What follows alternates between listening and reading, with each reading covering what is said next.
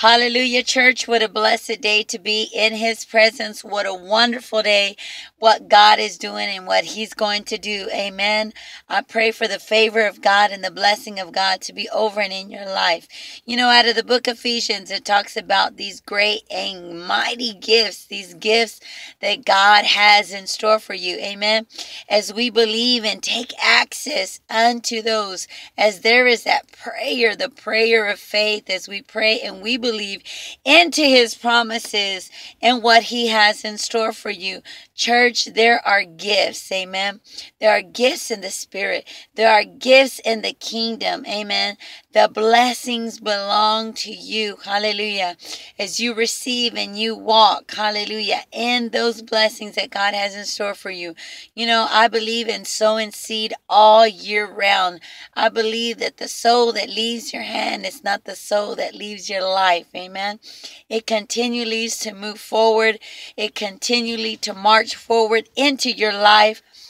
And right now, I just really plead the blessings of God over and in your life, hallelujah, to overload you, to overtake you. I mean, I like to say it this way, to hunt you down, amen. Money comes after me, hallelujah. The blessings come after me, hallelujah. The good works of the Lord Jesus Christ, miracles and signs and wonders will follow the believer, hallelujah. And so, church, this isn't only about money. This is about the signs of the time of the coming of the Lord Jesus Christ and the blessings, hallelujah, and the gifts and the wonders and the miracles that God wants to use you and to pour over you in your life. You know, there was a teaching that I had given unto my brother at one time, and how the Lord had took this man to heaven. And literally when he went into a room, there was rooms full of gifts, rooms full of blessings. And he said, "What room is this?" And he said, "All of this belong to you." Hallelujah. Because you didn't ask, you didn't receive, you didn't knock, the door wasn't open. Amen.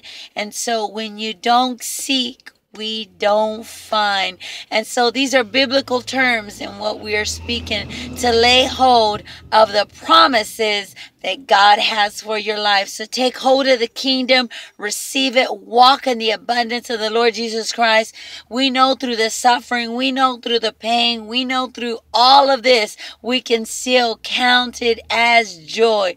So I want you to rejoice today. I want you to put on the mind of Christ and march forward into the God's kingdom, where there is the land of plenty, the land of more than enough to flow into your life, because God can look as well where there's the 2 or 3. Amen. Look at the 2 loaves. Look at the 2 fishes. Look at the abundance of God gave into the multitude of thousands. Hallelujah.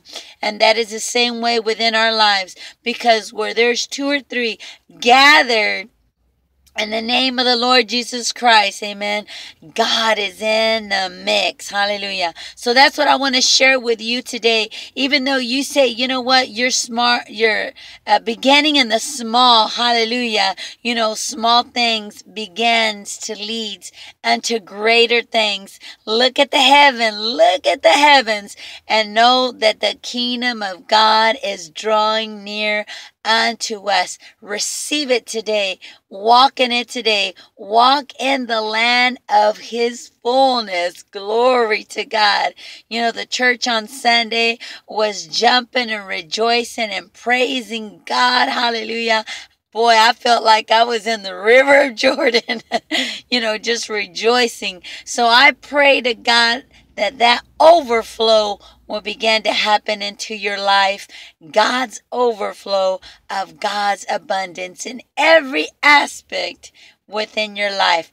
Receive, ask, knock, and seek today. In Jesus' mighty name, rejoice, because he's coming soon, church. Amen.